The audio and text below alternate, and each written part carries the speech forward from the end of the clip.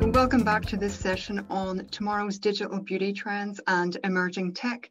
And I'm very pleased to welcome for this session two talented futurists. We have Lucy Green, a forecaster, strategist, and award-winning author specializing in cultural trends, consumer insight, and brand innovation. She is founder of futures practice Light Years, where she works with global lifestyle brands on strategy, research, and innovation. In 2018, Lucy released her debut book, Silicon States, The Power and Politics of Big Tech and What It Means for Our Future. And joining Lucy is Victoria Buchanan, Futures Director of London-based futures consultancy, The Future Laboratory, and she specializes in future thinking and consumer research. Thank you, Lucy and Victoria, for taking part in this session with us at Beauty Tech Live, and we're going to have a look to see how beauty and tech will evolve in the future, especially in terms of the digital and e-commerce and content side of things. So we'll have two main focuses, I would say. First, talk about maybe content, which is so key today, and we've heard a lot of that over this week. And then maybe look at e-commerce. After that, we can maybe have just a general discussion about any trends that we haven't touched on and take some questions from the audience. So in terms of content, what do you think beauty brands should be focusing on to stand out online, because there is so much content out there? Should they be focusing more on partnerships with content creators and harnessing the organic user-generated content, or should they be using more of their own content? Do you think they're experimenting enough? Maybe Lucy, if you want to start with that. Yeah, I mean, I think the pandemic has really accelerated this sort of, well, one arms race to kind of bridge the divide between what's a physical store and at home, and content has become a key part of that. And it's really blurred also with this idea of community. So you're seeing video, you're seeing discussion, you're seeing live interactive chats become part of a brand's using that to like basically create community around what they're creating. So I think it's a mixture, and also just generally brands starting to think of themselves as media companies and be much bolder in terms of the kinds of content that they would produce, whether that is, I mean, pretty much anything could be content now. It could be a podcast, it could be an experience, it could be a video game. So we're seeing I guess the most interesting brands being much more creative in how they approach that. Okay, Victoria, what do you think? And maybe if you could touch also upon if brands are letting go enough in terms of content. We heard the other day a TikTok panel, you know, that you have to just throw anything at it and see what works and lose control a little bit. How do you see that? Yeah, I think, I mean, building on what Lucy just said, I think the big shift that we've seen is that kind of shift from kind of influencer culture to this kind of like content creator culture. And I think like I kind of look at what's happening, you know, in the music industry, and I kind of start to think of like beauty consumers now as fans. And so this relationship that these kind of new content creators are building with their fans is just kind of, yeah, way more intimate, way more connected. And I think we're kind of really starting to see now how, you know, it used to be like if you're a brand, you go to an ad agency and you'll try and come up with some kind of marketing campaign. Whereas now you've got these content creators on these platforms like TikTok who are, as you say, just kind of like testing, they're being really creative, you know, their videos are going viral. And I think like it's really changing how we think about content, and it's no longer something that's just really kind of like polished and seamless. And I think in many ways like a big shift away from like platforms like Instagram, where we've seen this kind of, you know, digital perfection and the filters, to a much more kind of like open sourced relationship now, where it's about like, you know, creating the filters and giving your community those filters to play with and experiment with too. Mm-hmm. Yeah, it's kind of generational, isn't it? I mean, I think you and I have spoken about this before. Like, if millennials represent the I guess the Instagram aesthetic, like the way Gen Zs, I'm sorry, I've been in New York too long, Gen Zs use social media generally, the emphasis is less on perfection and beauty and traditional ideas of beauty, like the sort of the male gaze. much more towards something that is like about creativity, about creating something unexpected. When you look at the entire way that they use social media, whether it is on a TikTok or whatever, it's always about creating something new and like worth sharing and like, yeah, going against traditional ideals. Yeah. So for me, it's a generational thing, and who are the cultural drivers right now, and it has shifted towards Gen Z. Yeah, and I think like that sense of collectivity that's like, you know, I think like Rihanna has just launched a TikTok house where she is tapping into this trend for like these TikTok hype houses where you have all these creators like living in these mansions in LA, like solely for the purpose of like creating content. And I think the new wave of beauty brands that are like understanding they need to be a part of those communities, and they need to like really, I guess, be connected to those communities, because then you have content creators like, you know, Addison Rae, who's like, she's got 73 million followers on TikTok, and she's now launching her own beauty brand. So I think like the big beauty brands are starting to kind of think, you know, how can we actually play authentically like in these community spaces? It's difficult though for those, I mean, obviously the indie brands, they have less at risk, I would imagine. And obviously those new wave of brands that you just mentioned there, it's much easier for them. Can you see them really embracing that? I mean, is it a risk for them, or is it a risk not to go there?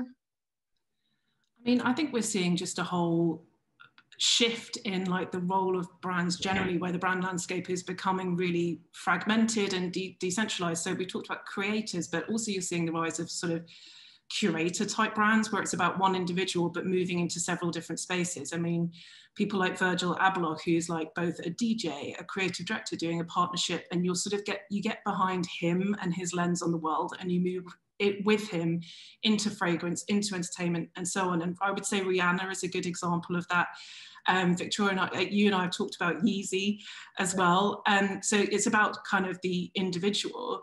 But then to your point, you have all these, it's never been easier to launch your own brand and create merch at the very basic level, but creative content. So I actually think that the bigger brands, like it says something actually about the role of bigger brands in our culture generally now, that they're probably, I hate to say it, but less important. And unless you are like a Nike, I don't know, Victoria, if you'd agree.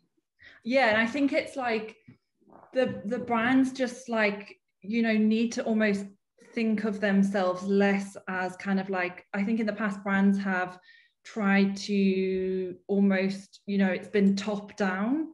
And I think the big shift now is that brands are realizing, you know, they almost need to be like the springboard for creativity for these content creators. They need to kind of like give over the reins. And I think, you know, they're looking more to partnerships now.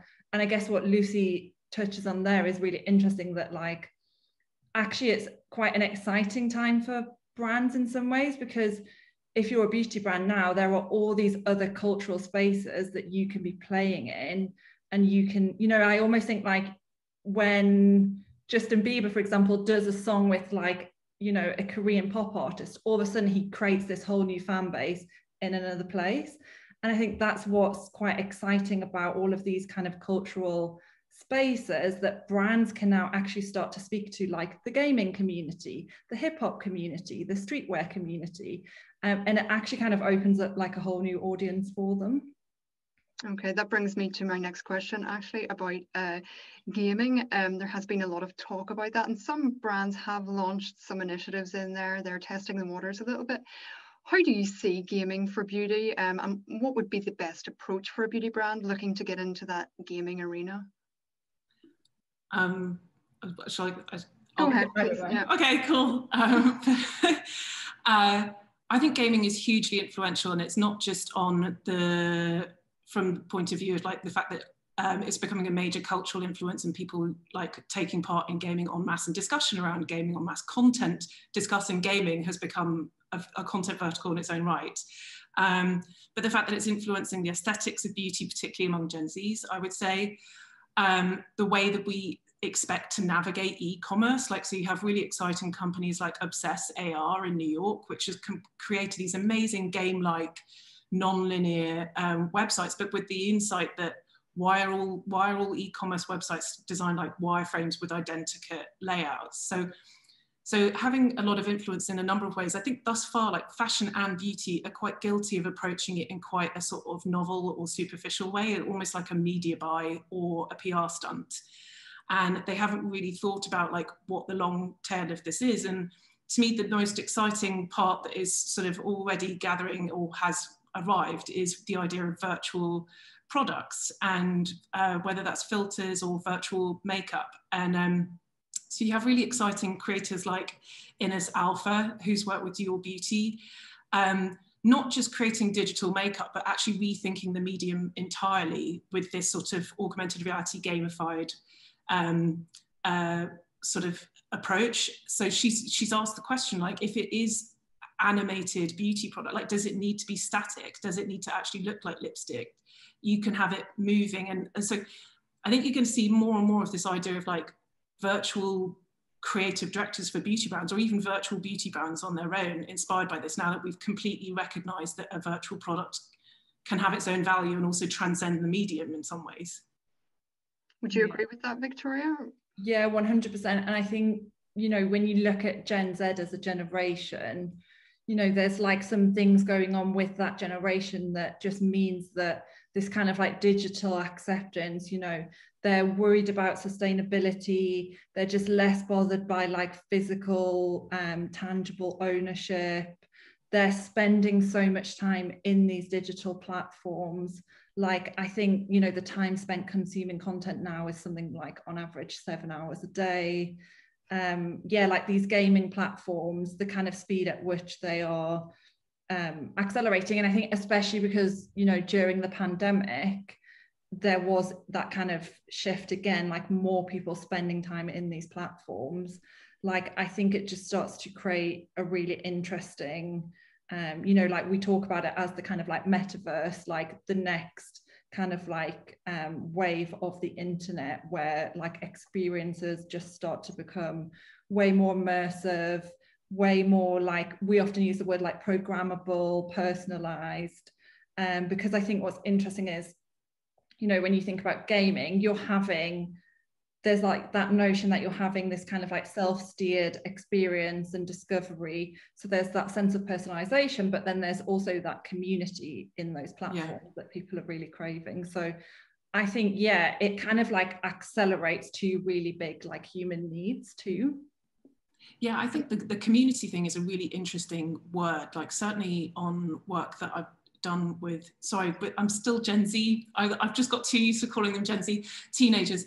The community thing is really interesting, and I think it's why it's almost replaced, with the exception of TikTok, gaming communities have become where they socialize, because it feels more inclusive and you can be who you want, and there's this sense of sort of ownership. Like, and there's, I think the other thing about gaming is it allows a fluidity of like identity as well, like how you express yourself. Like, it's almost like meta gender, you know, like, because you can be an alien, you can be anything you want.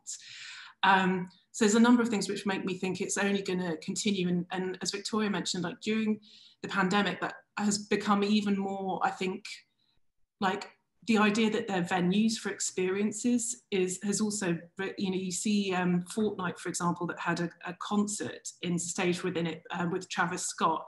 They're now thinking of themselves as like the next Madison Square Gardens, like where you will buy tickets to a virtual concert. So I just think this is only going to go like further and further. And the other thing about the pandemic is that I think you have the parents of Gen Zs starting to embrace it. So they're sort of influencing upwards in the age vertical. It's interesting what you're saying there, because one of my questions was, or is gaming going to be the new social network? Is it going to be the new malls? Are we going to see commerce in gaming there? Can you see that? Can you see, for example, some of those gaming platforms supplanting a lot of the social media platforms that we see, and also being, you know, there for e-commerce? Will that materialize?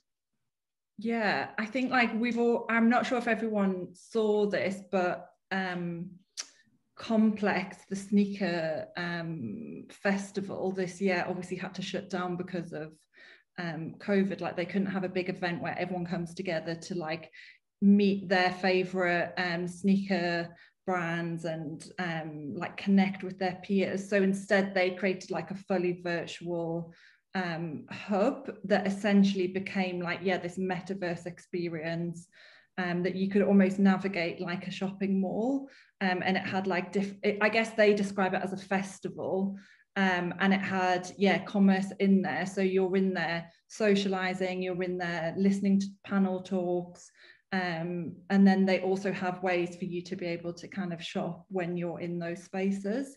So yeah, I mean, I think, you know, it's still relatively kind of new for a lot of people, but I think you can definitely start to see that, like, as more brands invest in that space, that it will become just like more intuitive and exciting. But I think what's really important about those experience, it's like, how do you actually create the experience right in those spaces? Like the Travis Scott example, I think, is a really good one, because like so much went into creating this really like immersive, exciting experience. Like it wasn't just a concert on Zoom.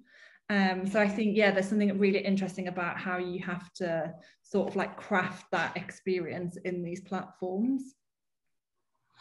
Yeah, I totally agree. Like thinking about it holistically, like you sort of saw that with the Balenciaga show as well, that was sort of set as a video game.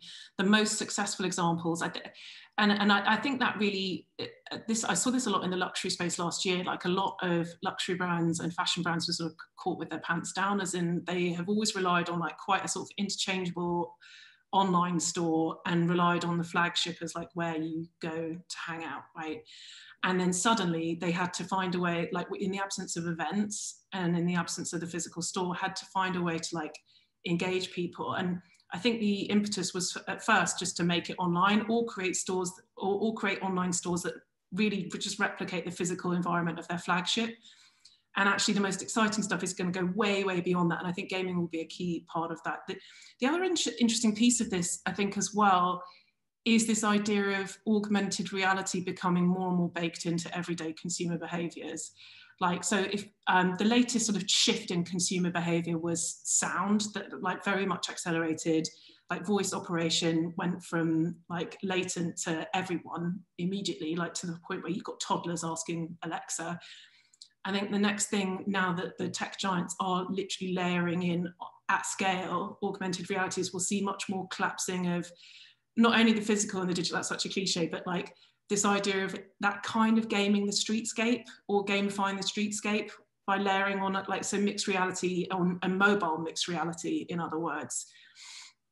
It's interesting. I mean, can you see that augmented reality, you know, we've heard examples about, you know, having the avatar in your home with you to show you latest products, for example. You know, you're talking perhaps to a beauty advisor and then you have her at home with you, you know, telling you about the product. Can you see that? It's all very experimental at the moment, but can you see that kind of becoming a possibility further down the line? Oh, for sure. And also just like the fact that it'll be super contextual and know your online behaviors. It's like bringing all your online data into the physical environment almost, and being able to like even go into Sephora and it'll just say where the lipsticks are or whatever, like quite functional. But there's also scope to sort of layer these sort of interactive experiences. I mean, we've already seen brands doing a little bit. I think the distinction for me is there's two things. One, that it is going to become more of a default behavior, whereas before I think it was something consumers, it's something that you experiment with as a novelty. I think it's going to become more regular, but also seeing a lot of the most interesting tech creatives, or let's say digital, like multidisciplinary tech creatives, really playing with this idea of networked experiences. So like, how would an augmented reality thing interact with an environment, and then have also sound layered in and manufactured, and how would personalization layer into that? And how could you create these amazing sort of offline but digitized experiences is really interesting. Like there's a artist called Jakob Steensen who's been doing some work with Google, creating this, what he would call networked experiences of augmented reality plus sound plus mobile plus everything. So it's combining all of those digital tools together basically to have this. Yeah. Yeah. Okay. Yeah, and it Victoria, makes me think about, it makes me really think about like, you know, the rise of things like the Peloton bikes, the Lululemon mirror. Like, I think before the pandemic, there definitely would have been, you know, if you went to CES, you would have seen all of these smart mirrors, and there were like all these kind of concepts for things in the home that would bring all of that technology that Lucy's describing into the home. And I think before the pandemic, there was almost a kind of like, we don't want that technology really like in our bathrooms, in our living rooms. But I think actually the pandemic has like accelerated that acceptance. That people all of a sudden have been like, well, I can't go to the yoga studio, I can't get to like see my makeup artist, my skincare person. So like I now want to be able to like bring all of those things into the home. And I think like those devices start to show us like the new ways that these brands will be able to really kind of like own more of a stake in our routines in the future too. Mm-hmm. Okay. Yeah, 100%. I wanted to ask you a little bit also about social networks. Obviously, TikTok exploded last year during the pandemic. What does that mean for the older social networks? I mean, there's this kind of constant renewal, it would seem, and that makes things very difficult for beauty brands, just knowing where to place their bets, as it were. I mean, also with TikTok, there was so much uncertainty last year about what was going to happen in certain markets in the US, especially. How do you see that? How should brands be playing, or is it a matter of testing everything? I mean, how do you see sort of that renewal of social networks there? Yeah, I can go first on that one. Yeah. I mean, I think it's interesting because we've obviously reached saturation point with so many of these social networks now that for most brands, the kind of like cost of acquisition of a new consumer on a platform like Instagram or Facebook probably like is not even really worth the investment for a lot of brands anymore, because they're just not getting that kind of like organic reach. But I think like the overall shift that we're seeing is that social platforms, like I think Instagram ultimately is trying to become like a shopping mall. Like everything that they're doing is pushing that platform towards like a commerce platform, where it all becomes kind of like integrated. Like I saw something the other day that was around like the live stream feature, being able to allow you to like instantly sell through the live stream and then link up your invoices and send inventory. But I think like ultimately the kind of like next wave of social media is there for like that blurring of lines between e-commerce, entertainment, and that kind of like socialization that Lucy talked about at the beginning. And so, you know, I think those platforms are still valid for brands, but I think brands are just really now realizing that, like, you know, if you're Glossier and you've built your whole brand on like the Instagram platform, actually like that's not sustainable forever. And there are these new spaces now that brands are starting to experiment in. And I think it's those brands that like get onto these new platforms first, where they can actually kind of like have that authenticity, where they can test and trial. You know, I think like Burberry, for example, is a really good brand that will just kind of get stuck into these new platforms and see how the consumer reacts. So I think just having that much more kind of like experimental approach to these platforms is really key. You mentioned their commerce, but it seems like they're all getting into commerce. I mean, it's not just Instagram. There's a lot of talk about TikTok with commerce as well. We talked a little bit about gaming, and it could be a potential commerce avenue as well. Is that going to put consumers off? I mean, because if you're talking about a community and I'm here to be a community and talk about skincare or makeup, the subject that I want, and interact with other people in that community, do I really want people trying to sell me, or brands in there trying to sell me products? How do you see that? Because it's a fine kind of line between the two, and it's quite difficult to try and balance that when you're not exactly in a shopping mindset to have products pushed on you, as it were. What do you think, Lucy?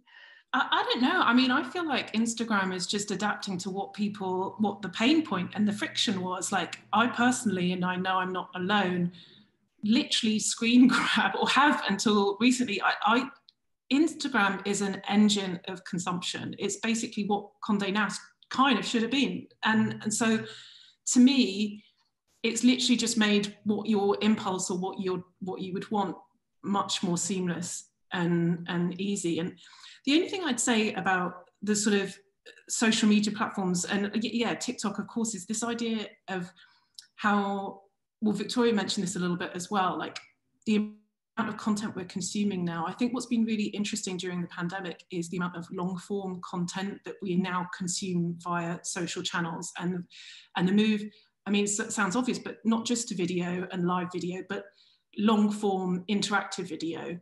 So, you know, it's not just that TikTok is like small, short clips, it's that you will literally consume it for hours and hours, and it's replaced almost TV, right?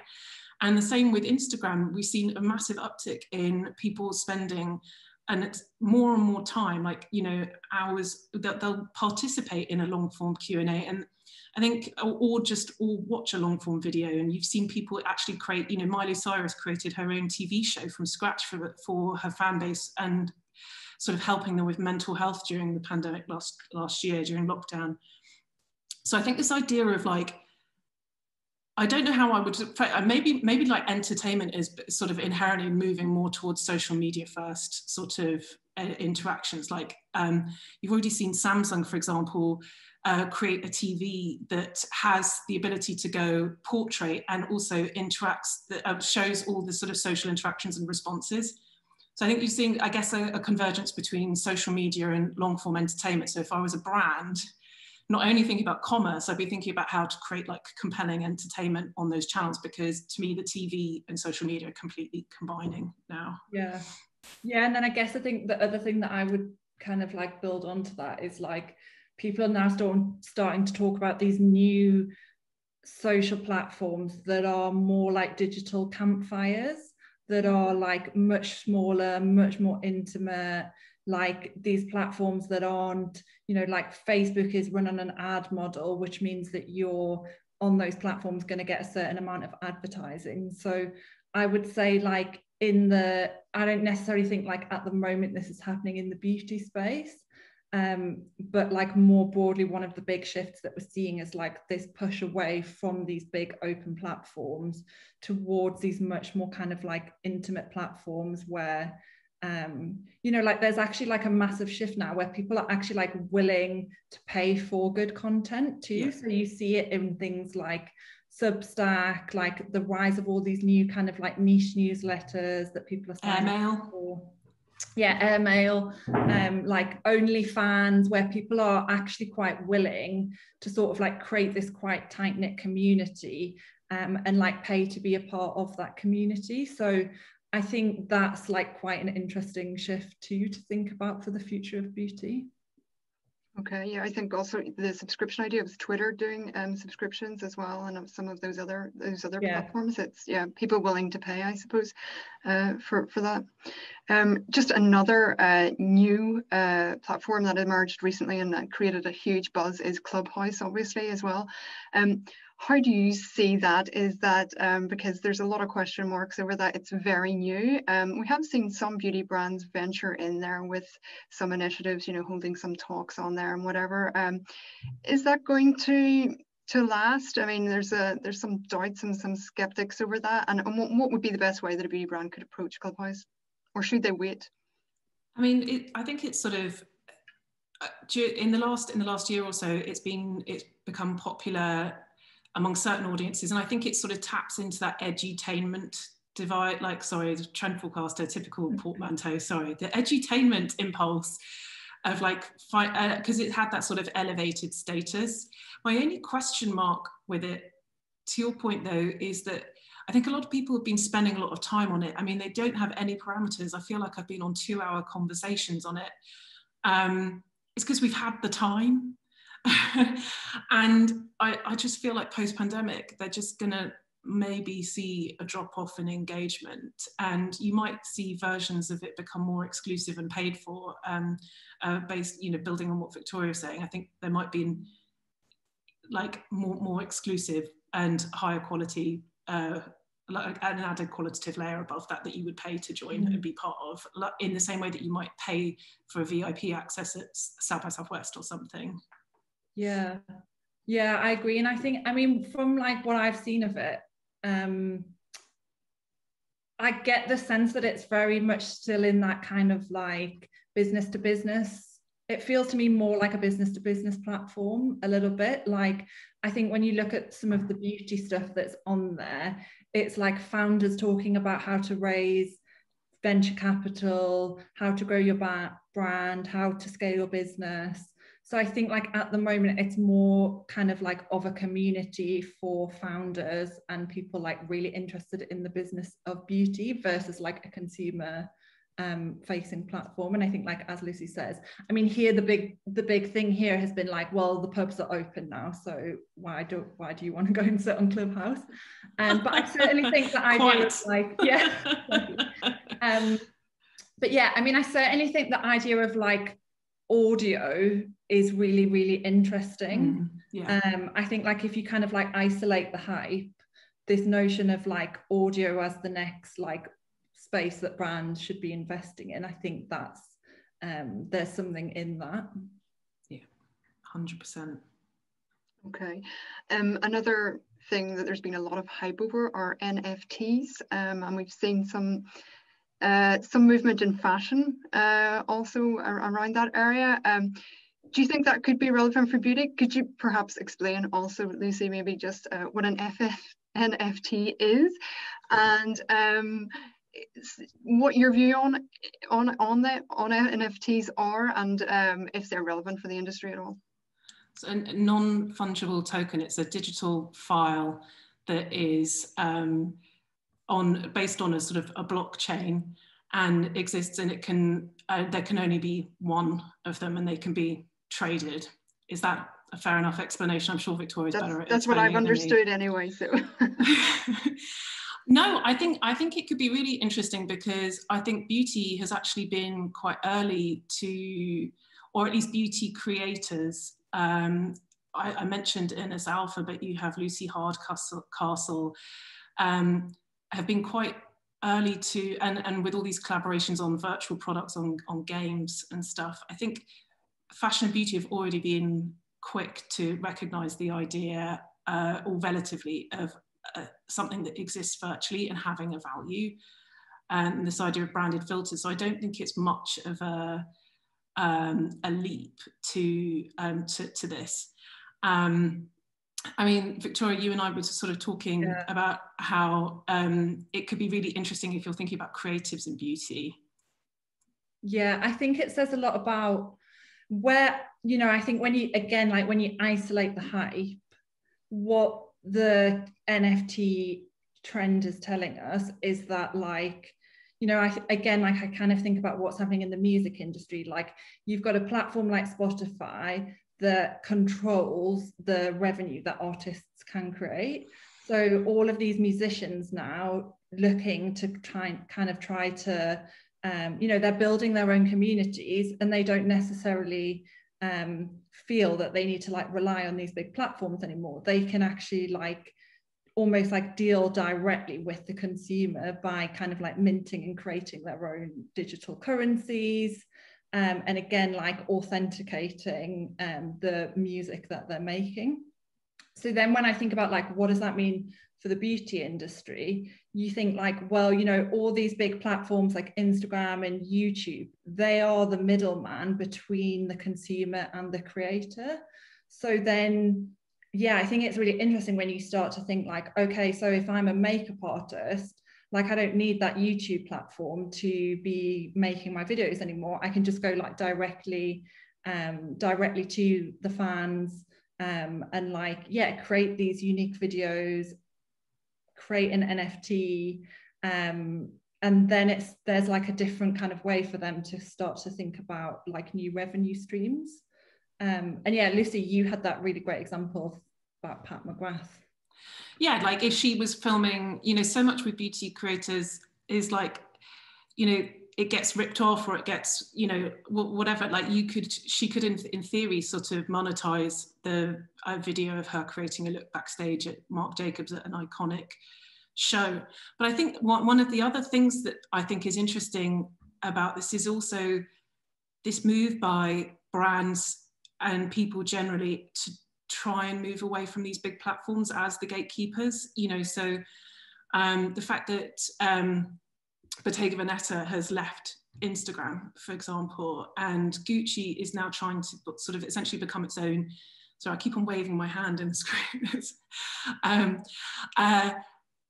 I talk with my hands, but have been trying to make themselves into sort of standalone media brands and content brands and establish more direct links with their audience. To me, the two things are linked in the sense that people are trying to sort of wrestle back control a bit from all of these intermediaries being the only way to reach audiences.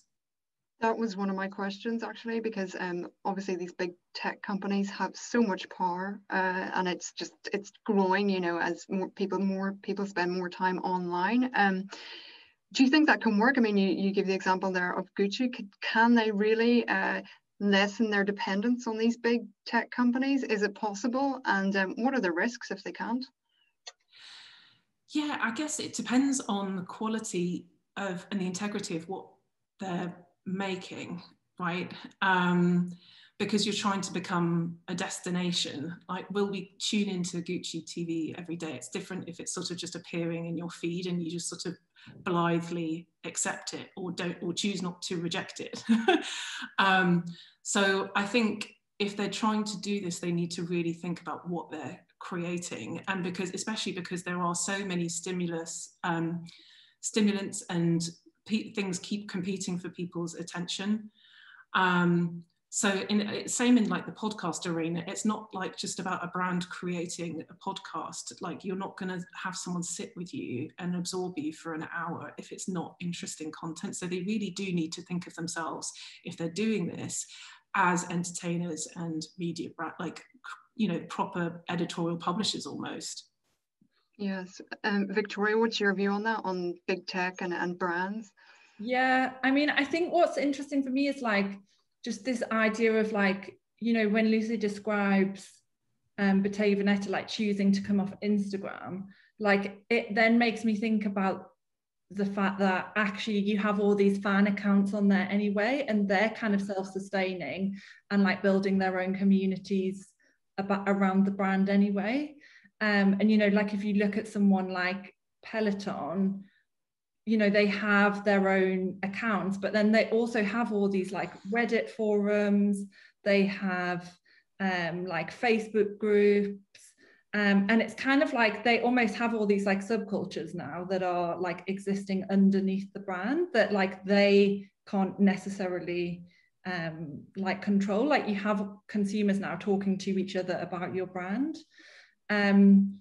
So yeah, when I start to think about like the fact that I think in the past, like consumers have brands have gone onto these platforms with the idea like we're just going to like drop loads of content and people are going to consume it.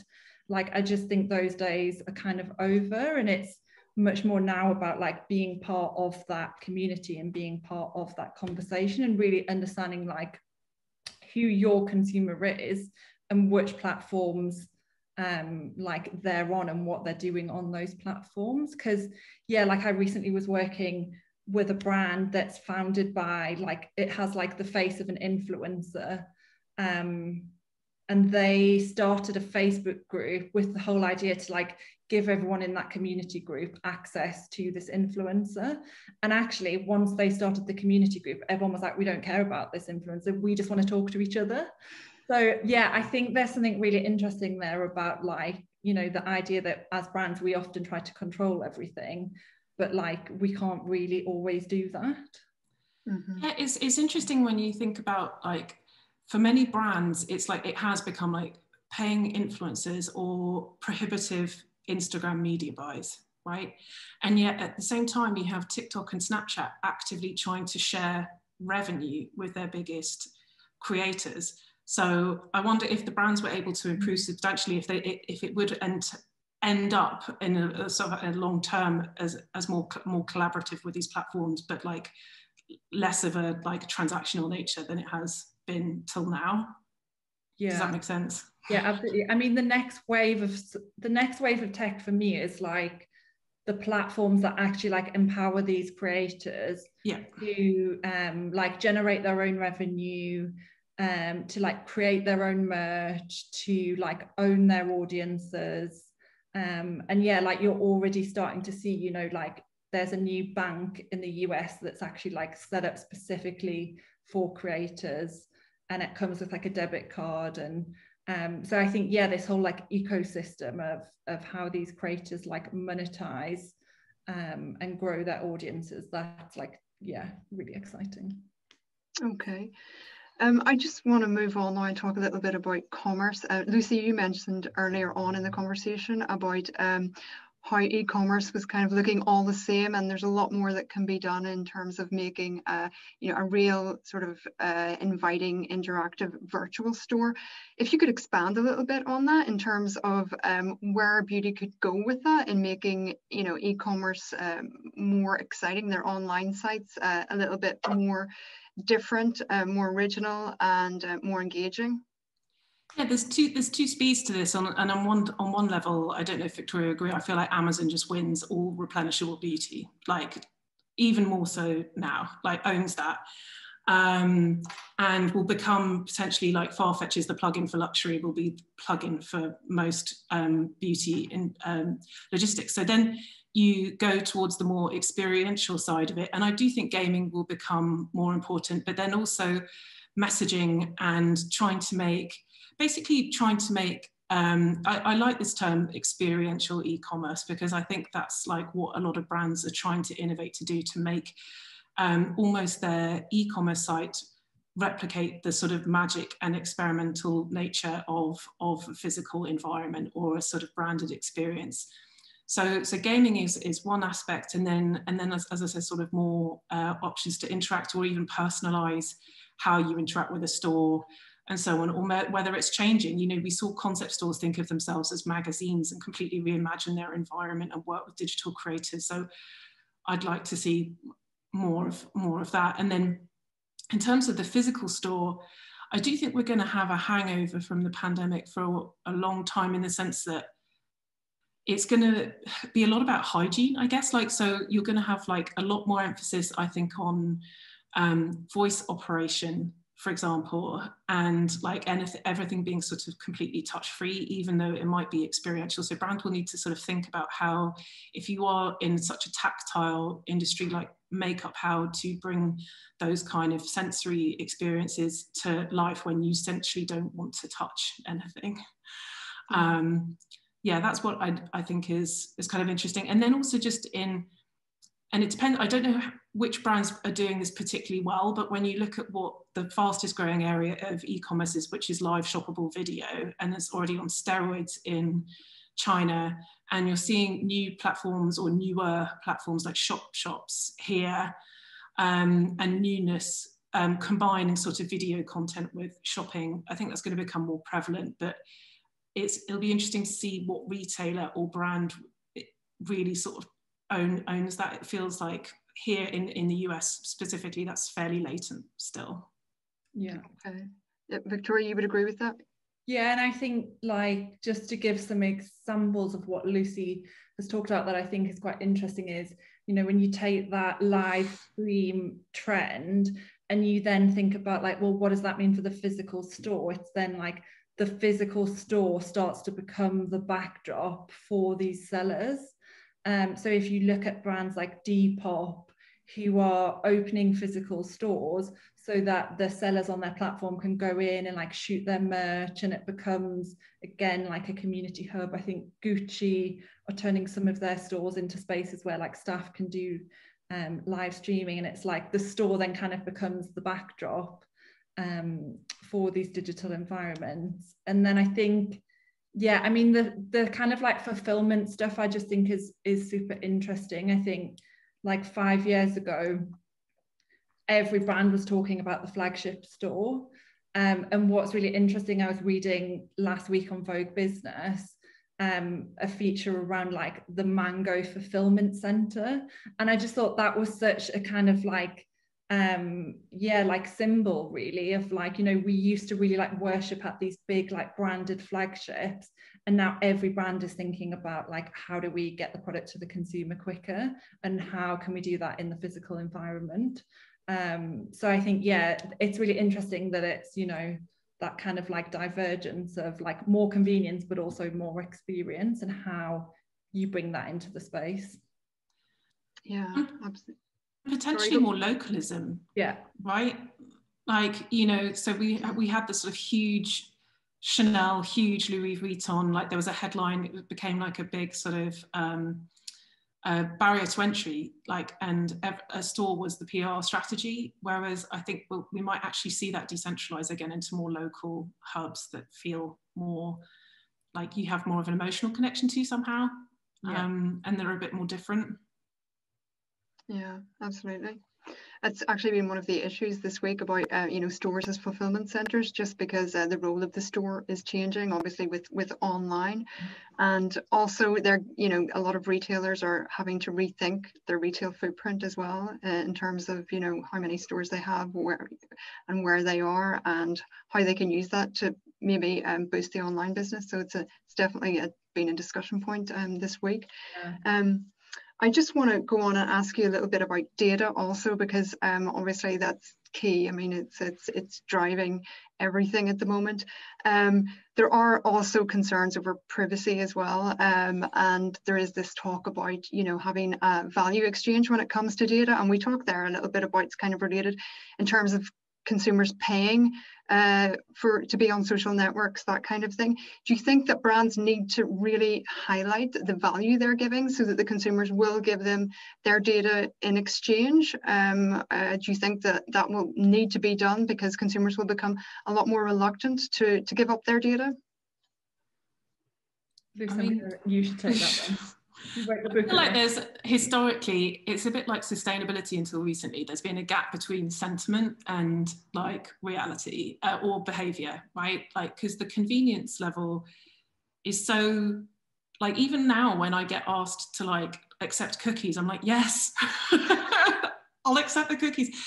I think we're sort of slowly moving towards a reality and an acceptance that we actually don't have control of our data, especially as we're navigating cities that have got sensors and visual recognition everywhere. And so I don't know that it's even possible for a brand to guarantee that they're not going to share your information about. But I mean, I think the only incentive thus far has been like personalization and anticipatory recommendations. So fine, but I just think in today's landscape it's actually impossible for a brand to like guarantee that anyway. So just be as transparent as possible, and that's all you can really do. I hope I don't sound really fatalistic. No, you don't. But I think, I mean, it's interesting, right? If you look at Apple and like the way that they're now trying to sort of like compete on privacy, and like they're almost driving privacy as a kind of like luxury, like it becomes part of the proposition of this like premium phone that you're buying. But I think, like, I guess for me, where I kind of think it gets interesting, like I 100% agree with Lucy that it's one of those things where we all think we really care about it. When it comes down to it, like we just want to get the thing as fast as we possibly can. Yeah. But I think there's something interesting around like the data well-being side of things, that like actually the kind of like emotional strain of sometimes like managing your personal data can feel kind of quite stressful.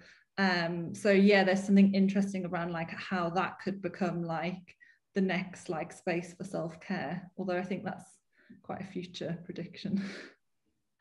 Okay, I'm just going to go to a few questions in the audience there. The first one is, do you think content creators are displacing influencers because they are seen as more authentic? And if so, what do you feel is the key to conveying authenticity versus just selling? Who wants to go first? Lucy?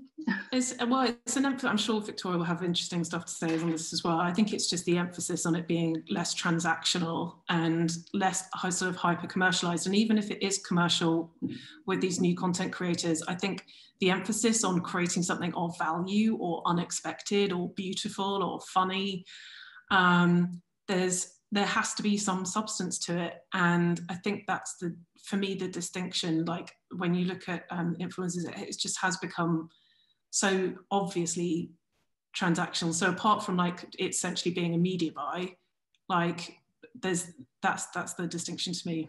Yeah, agreed. Like it's the hashtag ad, isn't it? Like people are just so over like these feeds of girls that just all look like Kim Kardashian.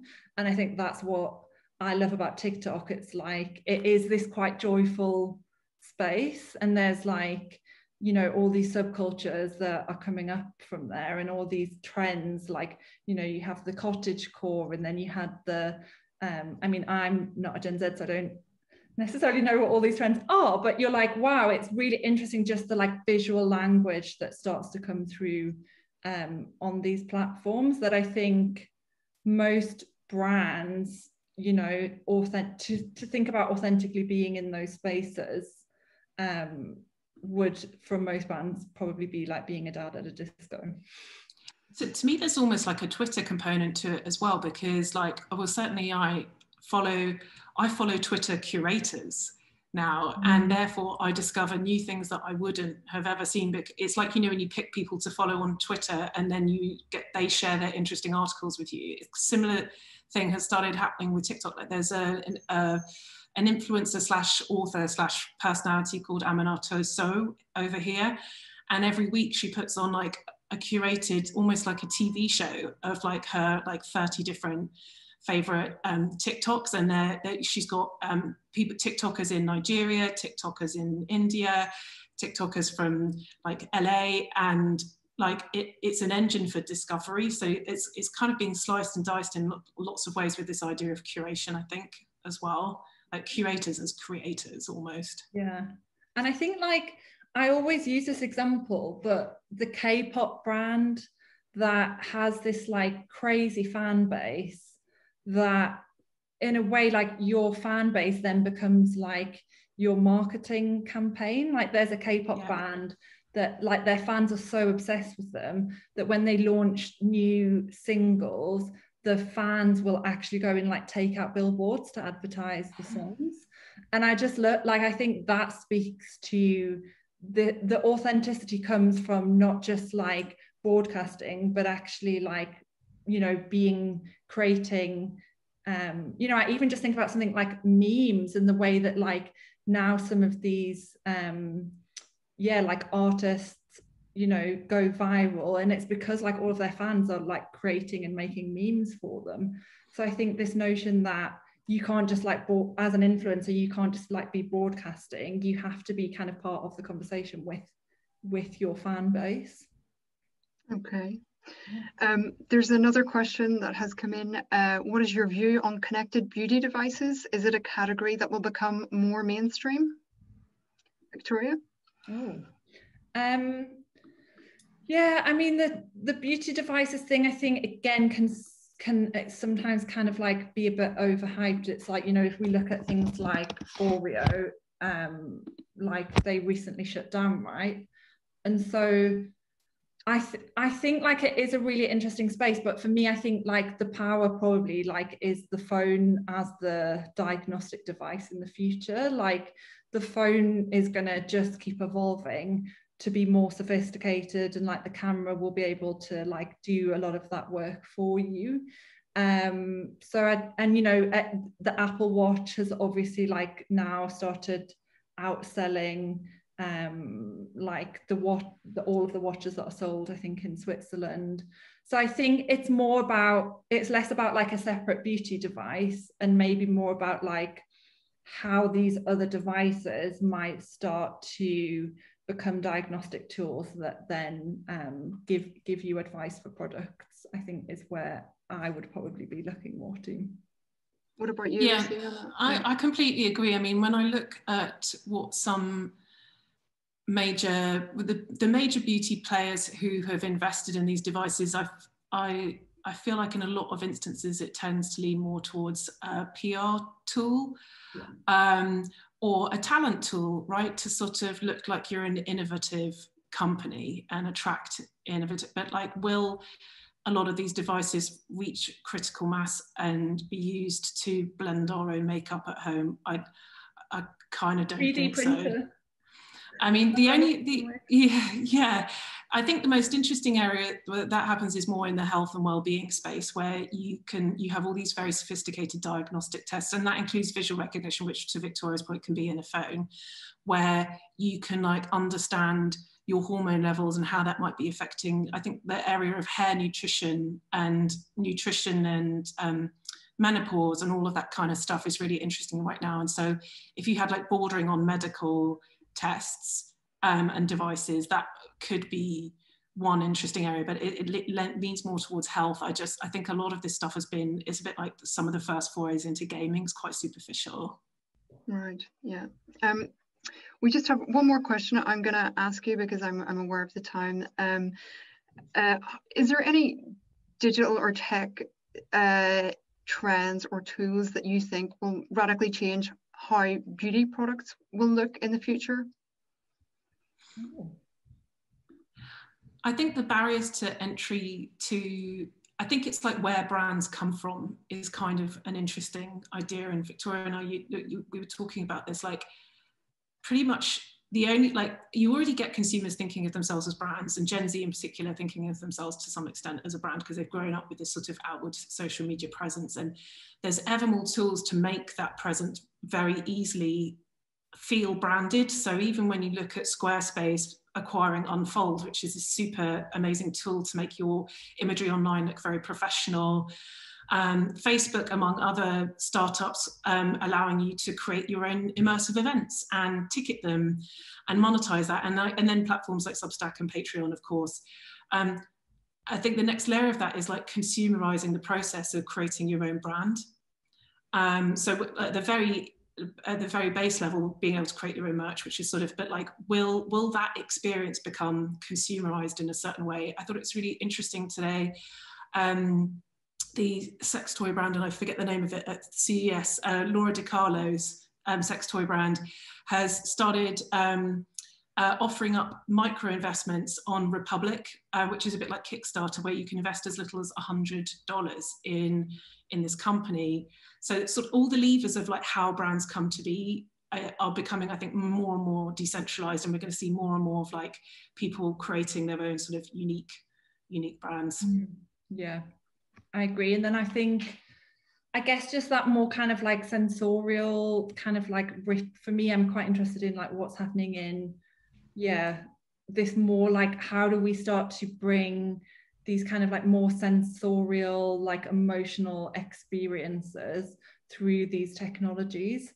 Like I saw the other day, like a new yoga mat that has, that will give you like feedback as you're doing yoga, and like tell you which posture to kind of like move into.